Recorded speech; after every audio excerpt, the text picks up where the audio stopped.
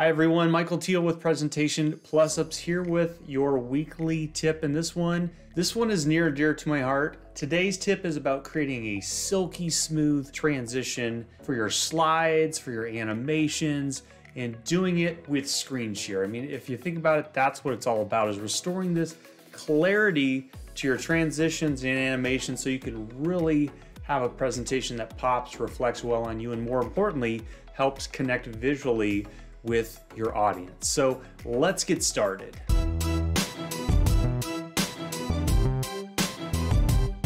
Right now I have a guest, which is myself, in Zoom. So let's look at how we can create a silky smooth screen share. Now the tip is really this.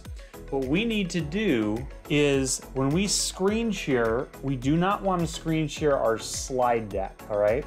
What we want to do is screen share our OBS Studio projection, which is your third screen. So this is something, if this is new to you, go check out my original videos on OBS Studio in crazy detail. But you want to screen share your OBS Studio and then screen share your PowerPoint through that. So we're going to loop this into OBS Studio up there and screen share that, and that's going to give you a silky smooth transition. Let me show you how though. So that's the important part. Here's the situation and here's how this works. What we want to do, and I'll go ahead and just switch us on over here.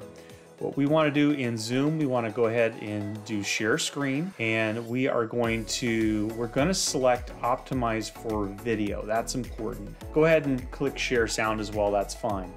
But what I'm not going to do is select share screen. Instead, what I'm going to select is the screen that I'm currently sharing my OBS Studio through, that I'm projecting it, okay? And I'm gonna show you why this gets us really silky screen shares. All right, so right now we are screen sharing, and I'm gonna prove that here by showing you that right now we are up here and you can see that we're screen sharing. I'm trying to get this where we don't have too much light hitting it.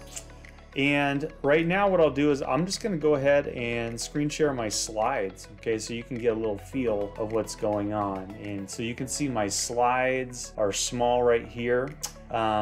If I went ahead and did a full screen share of my slides, you're not going to see the iPhone, so bear with me on that.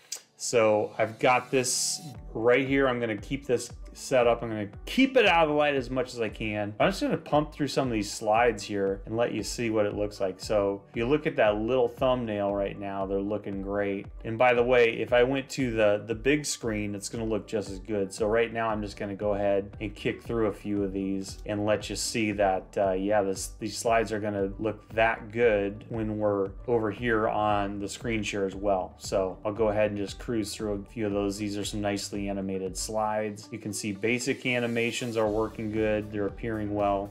Now let's look at why this is and why when we project that screen, again, that screen right there, why we get that silky smooth effect. There's some science to this, and it's important that you appreciate it, okay? So what we're gonna do is I'm going to go here into my little Zoom panel. Remember, whenever you screen share, you get this little floating bar. I'm gonna go ahead and hit this fly out. I'm gonna go down to video settings so you can look behind the scenes of Zoom and see what's going on and why we're getting this silky smooth feel, okay? So when we're in our settings panel, I'm gonna go down to statistics and click on screen sharing over here, up here in this tab. This will explain why we're getting the nice slide animations and transitions, because number one, when you screen share and you select optimize for video, it's going to, number one, look for video content. When it sees and feels it, it's going to kick up these frames per second into that 30 frames per second range, 28, 25, 30 frames per second. That gets you that nice smooth video feel, all right? That's giving you the good look, the good feel on that end, all right? Now, contrast that if I just screen share my traditional PowerPoint. So what I'm gonna do now is I'm just gonna screen share this. I will click optimize for video and look at the difference in the frame per second. Okay, so let's do that. Alrighty, let's stop the screen share. Let's go ahead and do it again. This time I will select my actual PowerPoint presentation. I'm gonna retain optimize for video and share sound, and we are indeed screen sharing that content. Hopefully you can see that right here on this screen, is that we are screen sharing a PowerPoint, right? We're not screen sharing our OBS mix. So while we're doing that, what I'd like to do here is just kick over and show you in terms of the overall content that, yeah, if we look at the statistics screen, you're gonna see we're at 1 frame per second, okay? 1 frame per second is a problem, because what we're going to get when we have this content kick up, so for example, I'm gonna show it to you right now, is we're going to have some really slow content. Matter of fact, let me see if I just go right to my face cam here, and you can see this is the PowerPoint deck, it's being shared. Let's go ahead and cruise through some of these slides, and you're gonna see at 1 frame per second, it's like a Charlie Chaplin movie or an old talkie movie. It's just nothing smooth is happening. They're going slow. So I'll hit these a few times and I'll let you peek behind the camera. But you can see it's not silky smooth. You're losing. It's very stilted, not smooth at all. So here's even that big, beautiful morph transition. It's fighting. We're at 5 frames per second. I'll go ahead and repeat that mix over here and bring over my left screen once again. And you're gonna notice that, yeah, we're at 2 frames per second. I'll just cut through some of these slides and you're not getting it. So to recap, when we screen share our OBS full screen projection, we cheat and hack Zoom and Teams so they think it's a video. If we've optimized for video, it's gonna buffer up and give you 25, 30 frames per second to give you that ability to have the smooth transitions. And I think that's really the key point of this whole element. So to recap, for those that have not seen it and they go, wow, I like this idea, this OBS Studio, how do you project up there? Let me just show you real quick. For those that are going, great, I've got my tip for the day, we'll see you later. For those that want to hang around for a little bonus content, I'll do that. So let me just go ahead and I'm going to stop this screen share so you'll see that this will go away. We're just back to a normal camera.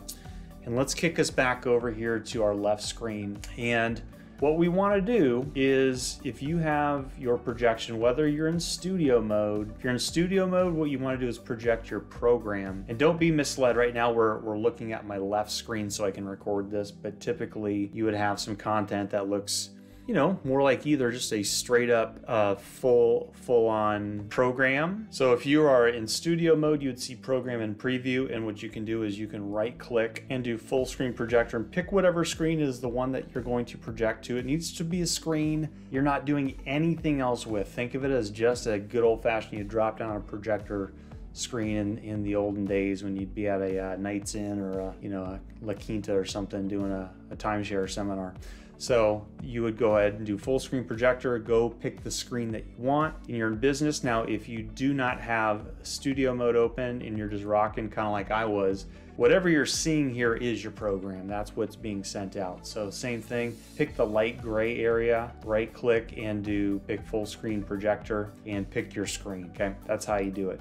So once you've done that, then you can go ahead and put anything you want to onto that screen, right? So at this point, if you wanted to go ahead and project your slide content, as you can see right now, we've got the slide content rock and rolling, and we can really cruise through this fast, and it's gonna just retain all the goodness, right? All that goodness. I'll back it up here so you can see. We're gonna get all that smooth goodness because our frames per second are up once we screen share. So it's a big win. Hopefully that's something you find valuable. I rely on this every day to up-level my presentations. Whenever I need to show something, I don't care whether it's with a client, an internal meeting, I project that OBS screen and it changes the game. Not to mention all the other things, the ability to seamlessly queue up a video, to play music, any of that kind of stuff.